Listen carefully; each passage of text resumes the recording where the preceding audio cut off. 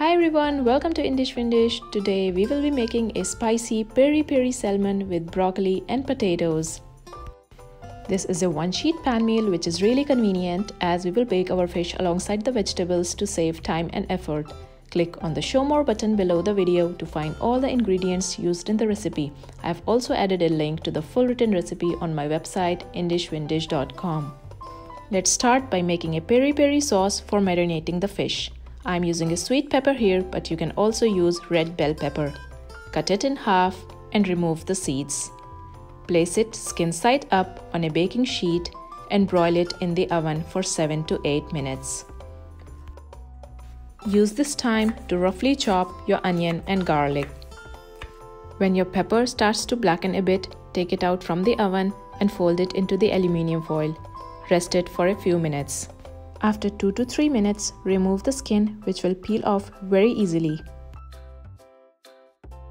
We'll add it to our blender where we have already added our chopped onion and garlic, peri-peri chilies, some dried oregano, smoked paprika powder, salt, olive oil, and some lime juice. The full list of ingredients could be found in the description box below. Blend it into a smooth paste. Transfer it into a saucepan, bring it to boil, and cook on low heat for 5 minutes. The peri-peri sauce is ready. Transfer it to a bowl and let's move on to marinating our fish. I'm using a big salmon fillet with skin here, but you can use several small fillet instead. Tap dry your fish using a kitchen towel and put a few spoons of peri-peri sauce over it. Rub it to coat the fish well with the sauce.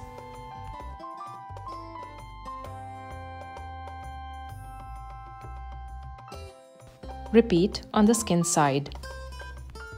Now keep the fish aside for a few minutes until we prepare our vegetables. Reserve the extra peri-peri sauce to serve later. Before starting with the vegetable prep, we will line a baking tray with aluminum foil and put it into the oven. Set your oven to preheat at 200 degrees Celsius. Chop the broccoli in bite-sized florets. You can freeze the stems to use for making vegetable stock later.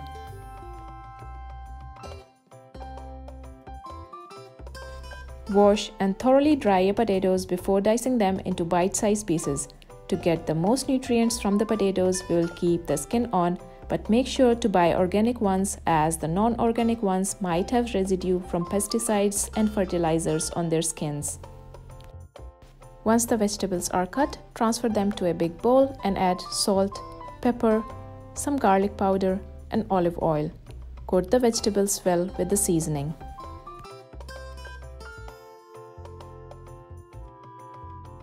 Now take your tray out from the oven and put your fish in the middle. Spread your vegetables all around in an even layer.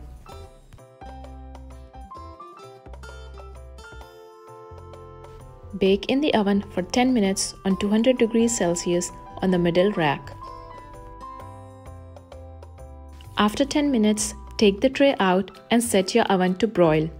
Move your vegetables around and put it back in the oven for 5 minutes.